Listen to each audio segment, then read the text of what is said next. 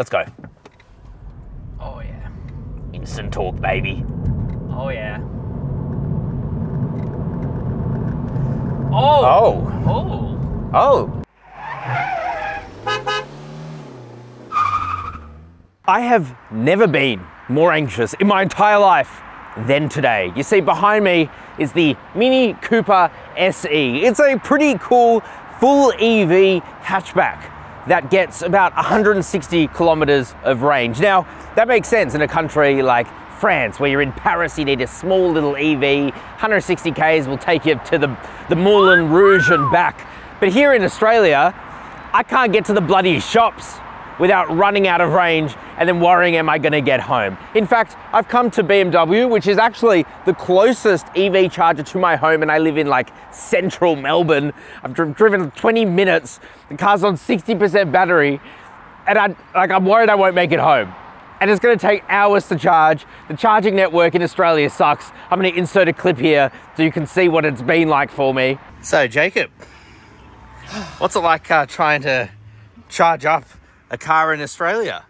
Been on hold for 25 minutes. Been on hold for 25 minutes. I got places to be, man. People to see. You got things to do. I got things to do, man. And my nose is huge. But we're not here to talk about that. We're here to talk about this. The Mini Cooper SE. Some market, actually only the UK calls it the Mini Cooper Electric. Like, it's a pretty cool car. I'm gonna take you all around it. We'll show you the exterior, the interior, what it's like to drive. Some people call this a true hot hatch. I will give you my opinion on that. We're also going to launch it using my specialist timing here. And then I'll end on, should you buy a Mini Cooper SE or a Mini Cooper SE multi-tone roof, as this trim is called. Bit weird. All right, let's get straight into it. Now, before we get into the review, I'm actually going to explain why we're filming it like this. No joke, this really is like the closest charger to my home. It's at the BMW headquarters, which is pretty convenient because I get free charging. The annoying thing is that one of the chargers, the mini one, doesn't work. So we've had to use the BMW. We spent like 25 minutes on the phone. It was absolutely ridiculous. So the car's gonna be framed like this for a while. It just has to be, because otherwise I'm not getting home. Now, one of the main reasons you're going to spend 70,000 Australian dollars on a Mini Cooper SE is because of its looks. It is a very good looking car. There is no doubt about that. Very, very stylish. Don't know how I feel about this ombre roof with its blue and black look. It's a bit extra for me, but I can understand why some people would get it. So what do you get as standard? Well, you get full LED lights. They are super duper bright and they look really cool too. Mini badge here, you've got fake hood scoop here because guess what? Underneath here, there is a real engine. Not, let me show you.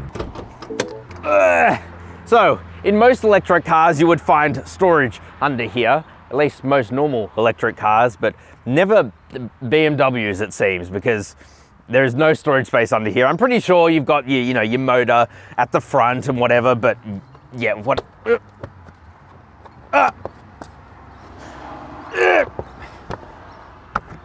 You're not gonna fit your suitcase in there, my friends. Ow. Oh, it's actually kind of cool. I like that. Don't electrocute yourself. Can't electrocute myself, bro. Electricity can't electrocute electricity, am I right? What's different about this from any other Mini Cooper? Well, it's the front here. You can see a lot of it is blocked up for aerodynamic purposes. You don't need to cool any engine, so you block it up, makes it more aero. Makes sense. And as you can see here, there is the S badge here. This is the SE, so I guess it's got comparable performance to a standard Cooper S. You're just spending like 30 grand more, but who cares, right? No difference. Coming to the rest of the side, you've got these optional tentacle wheels here, they call them, and they do look pretty cool. I like how they're blacked out. They're 17 inches and they're wrapped in Pirelli Cinturatos. Pirelli Cinturatos. Never heard of them in my life, but you probably have. Blacked out mirror caps here. It's pretty bougie. You've also got, ooh, look at that. Door handles. But they do have keyless enter and go, of course. This is the Mini Yours trim, which is like top of the range trim. As I said, this is the Mini Cooper SE Mini Yours multi-tone roof. That is literally the name of the trim. And yeah, it's a coupe, by the way, so it does have frameless windows here, and it's pretty damn cool. I'll admit. Again, I'm sorry about the framing of these shots. As I said, we were really on the phone for like 25, 30 minutes just to find out that one of the chargers wasn't working. So we have to keep it in this position. It's gonna look a little bit weird, but whatever, it's still, it works. Okay, it works. So at the back, we have these really cool Union Jack tail lights. I like them a lot. They look really sick. If you combine them together, it makes the full UK flag. Go the UK. We've also got a roof spoiler here. We've got blacked out badging. I really like this. This is the electric badge, so that you know that this is the EV. But otherwise, it's a very good looking car. I don't know though if it's, you know, if you should buy one of these just because of its looks. As I said, this thing is $70,000. You could spend quite a bit less, maybe like 7 grand or something, and get yourself a rear wheel drive Tesla Model 3. And then you're getting about 2.5 times the range, a bit more practicality, and reliability is gonna be the same because they're electric cars anyway. So I don't know, it's a bit of a tough sell, but let me know in the comment section down below, what do you think about the looks of this car? It's a very good looking car, but would that pull you over the edge over a Tesla Model 3? I'm unconvinced. Let's talk about the interior. So what's the interior like? Well, it's pretty awesome. And it's one of the reasons that you would actually buy the Mini Cooper SE. And it's because you get a pretty premium, luxury, special interior. So there are things to like, but things not to like. Let's start with the things I like. First of all, soft touch absolutely everywhere. It feels super duper premium in here, and it feels like $1 million. Like seriously, on par of BMW, of course, who own Mini. But yeah, you can see where the inspiration came from. You've got some cool touches here, like some toggle switches down here. Some of them do EV stuff over a standard Mini, as you would expect. This one here is for your regen, and this one here is for changing your sport mode or into green or green plus, where it turns off your air conditioning. And I have been doing that to save range. That's how much range anxiety I've gotten in this car. But you've also got some other toggle switches up here, which change the lighting, things like that. And it's just a really sleek, cool layout. I like it a lot. What's not to like is that you're using a older infotainment display or older infotainment system. It's kind of like the BMW iDrive 6 system. They're now up to 8, which means it's fine. It's a bit laggy. You still get like a iDrive E controller down here. It's almost the same, not quite as ergonomic as before, but it's a fine system. You do get wireless Apple CarPlay though no wireless Android Auto. So if you have an Android phone, you're not bougie enough to have a Mini.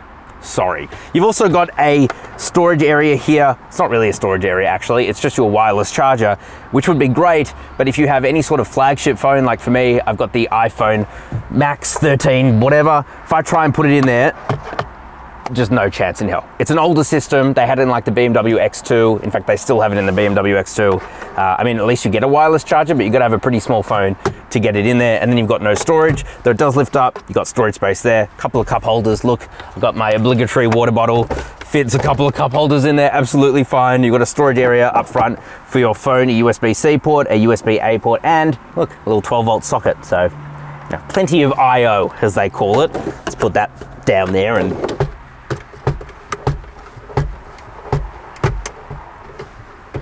there you go.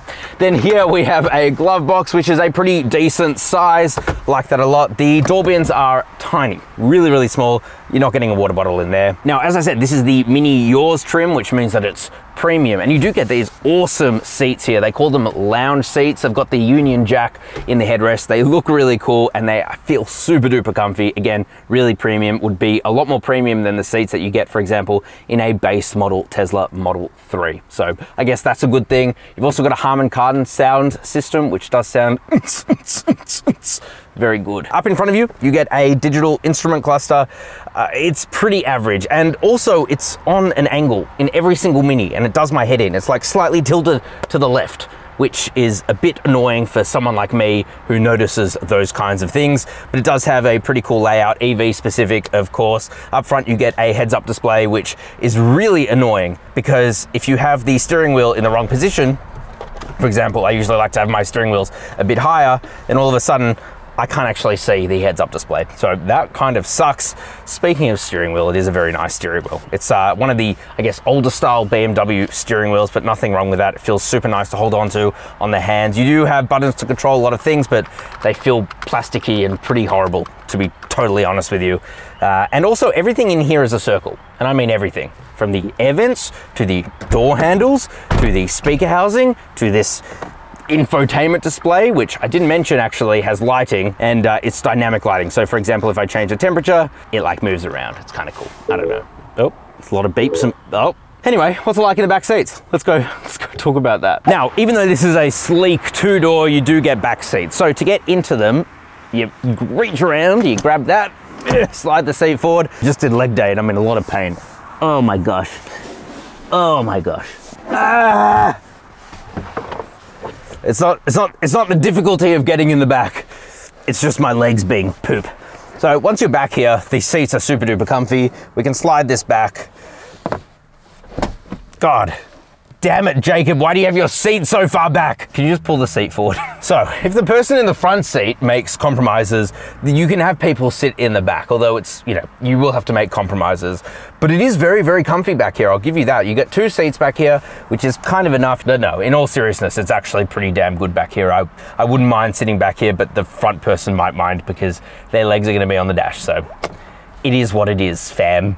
Let's talk about practicality. Now, the Mini is not just mini in name, it is mini in size. Thankfully, the EV doesn't actually lose any internal space because the battery is so small. So maybe that's a win there, I guess. But yeah, it doesn't have much space regardless. So you might be able to fit a full suitcase in there, and that's about it. You do get underfloor storage, and that's where your charging cables live. This one is your like home emergency trickle charger. The other one here is when you're out and about and you have access to faster charging options. Yeah, it's not a huge amount of space, but you can put down the back seats using these fun little plugs here if I'm yanking on your chain.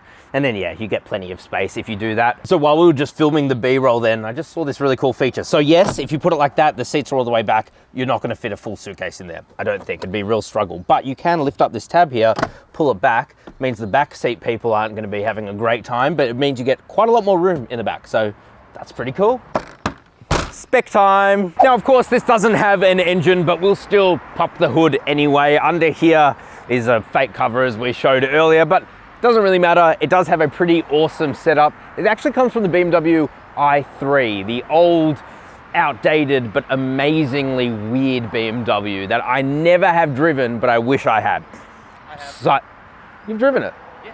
Where? I test drove one. Really? Yeah. Oh, how was it? Yeah, really cool. Everything was very sustainable. Very sustainable.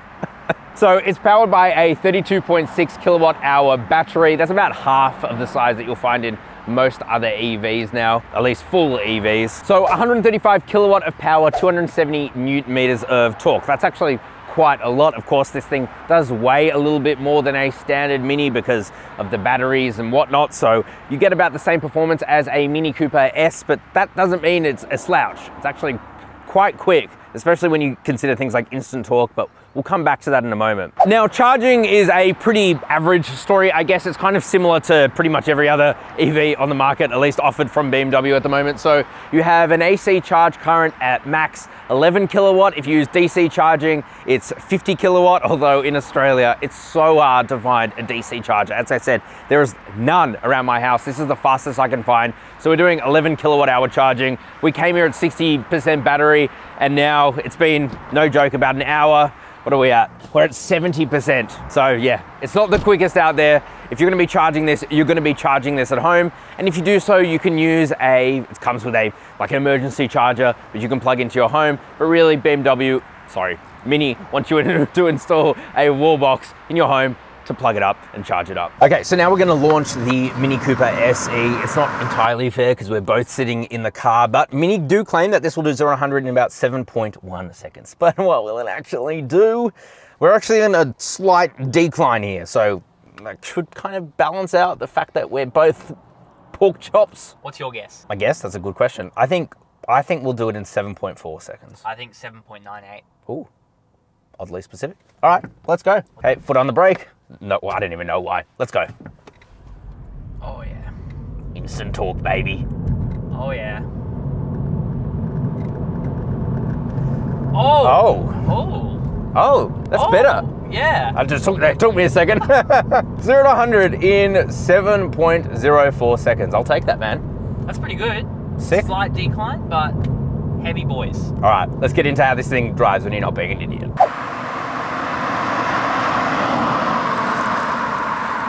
By the way, bro, that's a nice hoodie you're wearing.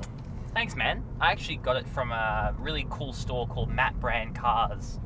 We don't even know Store. we don't know the name of the website. What's the website? I'll put it up here now. All right, so here we are driving the, I was about to say BMW, the Mini. God, I'm so tired, bro. Freudian slip, all right? It happens to the best of us. Happens to the best of us. The Mini Cooper SE. S for S, E for electric.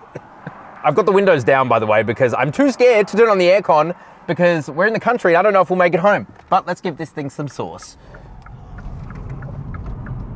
Oh. Sprightly. It's decent, but it slows down once it gets to about 100. So this thing is electronically limited to 150 kilometers an hour. Not that you'll like ever be going 150 kilometers an hour in this thing, unless you're on the Autobahn, but you'll run out of range pretty damn quick if you do that. Maybe it's too loud. Okay, I'm gonna risk it for the biscuit. So actually my range just dropped 4 kilometers, so I guess that's all right. We just drove out here. Like, for the car was at 90%, we're now at 75%. We've been driving for maybe 20 minutes. And I've been driving in green mode. I put the car in green to make the car more efficient. And so, no joke, this car has just given me a lot of range anxiety that I haven't experienced in other EVs because they've got 450, 60 kilometers of range. Like, this is always ever present in my mind. Like, will I make it home? Can you tell by the way the review's going? Yeah. But let's talk about how it drives otherwise. So, when you're just cruising along the highway, you have fixed dampers, which means that they're not adaptive, but it's actually pretty damn comfortable. Definitely on the sporty side. Yeah. But it's good. The steering itself is pretty heavy no matter what mode you're in. When you put it into sport mode, that means it does add quite a lot of weight to the steering wheel, but in a good way. And I'll show you what I mean when we get to Saucy Corner. This is actually the original Saucy Corner. You haven't seen it yet. No. We go to Saucy Corner 2, usually. The saucy cherry. Popping the saucy cherry. No joke, I'm filming back in the old location, which I don't like as much because there's more traffic, but that's because this wouldn't make it, no joke, to where we were filming, where we usually film. It'd make it one way. It'd make it one way, wouldn't make it back. So that kind of sucks. But anyway, I'm going on about the range, but that's because that's kind of the biggest drawback of this car. Yeah. In terms of power though, you put your foot down, it goes. It really does go. It's a very quick car. So let's put the car into, there's 3 modes, sport, mid, and green. There's also a green plus, which turns off aircon, which is pretty funny. Let's put the car into sport mode. Literally has a go-kart for its icon. And the range dropped. It did just drop. It just knows. It preempts. Yeah.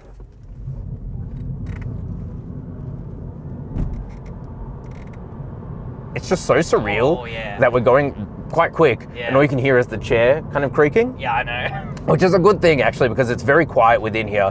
You can thank the fact that this does kind of have like luxury car underpinnings, and you've also got nice soft materials everywhere that helps to soak up a lot of the road noise. And when you put it into sport mode, the accelerator just goes like 1-to-1, meaning like you put your foot down a little bit and like it just goes. This thing handles pretty amazingly well. You'll see a lot of reviewers not actually taking this thing on the twisties because they can't make it out there. And really, that's not what this car is for. Let me tell you, it's pretty fun on the twisties. Oh, wow. It's very flat as well. And you can thank the battery for that because it's in the floor. So, this car's center of gravity is really low, lower than any other Mini. But let me slow down here to give a bit of space between me and the car in front. And there's a few twisties here. So,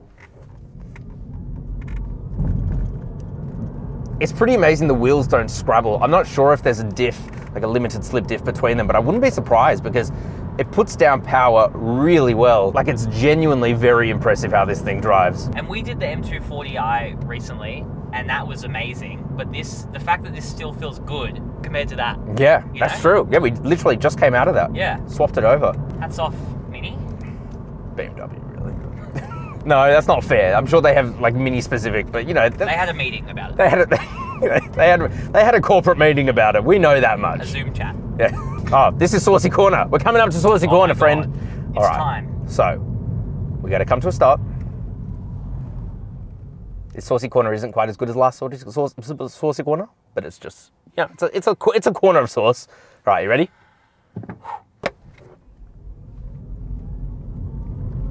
All right. Here we go. This is the first corner. Oh, I felt the back come around there. Yeah, a little bit. A bit of under and over.